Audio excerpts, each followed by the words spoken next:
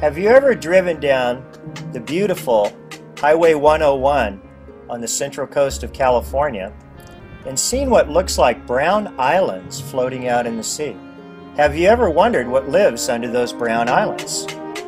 Come join marine biologist Terry Lilly and assistant Sue Sloan on once-in-a-lifetime adventure where they did over 1,000 scuba dives off kayaks.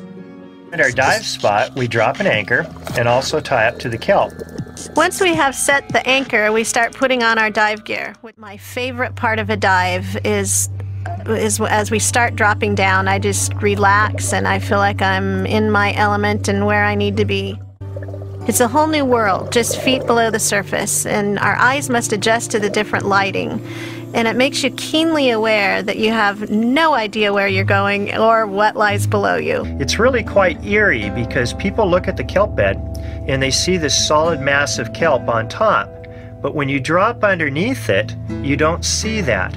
And you see this thin layer of kelp on the top and then these stipes. But when you look back up, you can see the sun coming through the holes in the kelp canopy. It looks like the sun is dancing.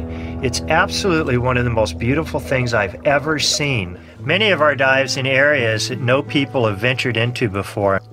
And it's like going to a planet deep in space for the first time. I always wanted to be an explorer, to find Africa for the first time hundreds of years ago, or maybe to go to Mars.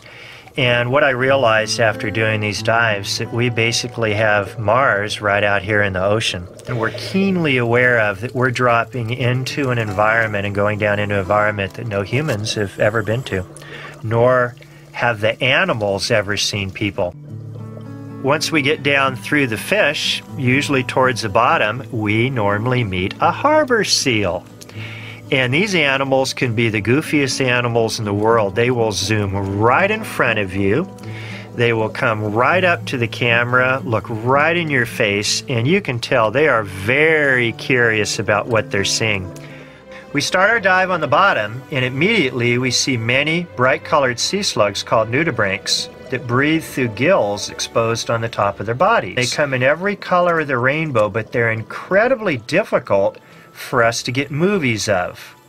In fact, with the current underwater and the surge, oftentimes I'm holding the light with one hand, holding onto a rock with my other hand, and my feet are directly above me, flowing back and forth in the surge. And at the same time Sue's doing that, I'm actually filming here with one hand on the camera.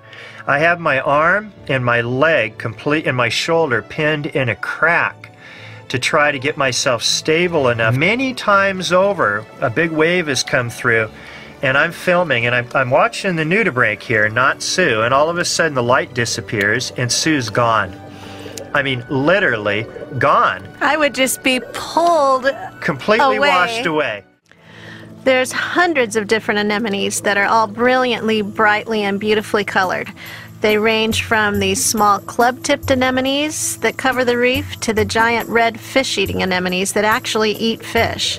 On the central coast here, in these places where we have dove at, once again, there hasn't been scientists or biologists or people that have dove there and documented the species, and we really believe there's a number of very unusual species, if not a number of brand new species to science. One of the most unusual ones are these giant metridiums that get to be about 3 feet long. And I never ever will forget Sue's face when we were dropping down and she saw these big giant anemones that look like cauliflower growing all over the reef. It was one of the most exciting moments of all of my dives, even our tropical dives. We sometimes don't notice what's right next to us, so I'm lighting some beautiful top snail, and I look over and there's a lingcod laying right next to Terry. These lingcod can grow to be over 4 feet long and actually live all the way down to 1,500 feet deep. They're one of the most amazing predators in the entire ocean. We have gone to another world. This is such a special place that very few people ever get to visit.